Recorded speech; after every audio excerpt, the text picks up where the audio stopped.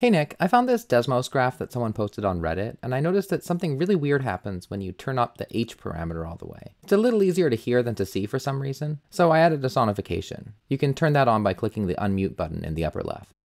Anyway, let me know if you can figure out what's going on. It's like the whole is more than the sum of the parts or something. Your good friend, Mark.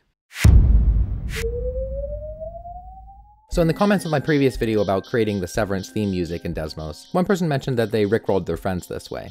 So I figured, as a public service, I should do a quick tutorial on how to rickroll your friends with Fourier analysis. Step 1. Create a list of numbers representing the pitch of the melody at evenly spaced intervals. There are various ways of doing this, but my preferred method is to use MIDI pitch values and to type the numbers while humming the pitches to yourself like a crazy person. Step 2. Ask ChatGPT to write a script to compute the Fourier transform and give you a list of coefficients. A Fourier transform is a way of breaking down a mathematical function into a sum of sine waves of different frequencies. For more about that, check out my series of videos on circle music. Anyway, for best results, you might want to upsample the pitch list a little bit. Step 3.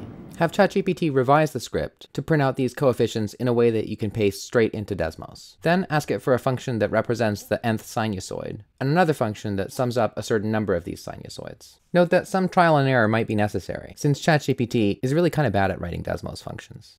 Step 4. Run the script and copy and paste the coefficients along with the functions into Desmos. You may have to fiddle around a little bit to get it to accept these functions, and you're going to want to add a slider that controls how many sine waves you add up.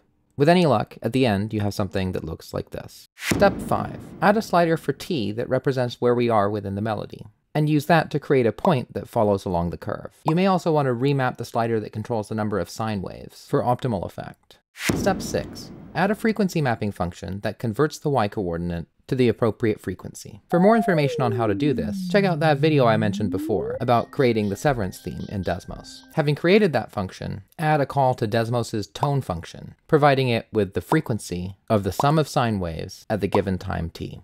Step 7. Test your creation.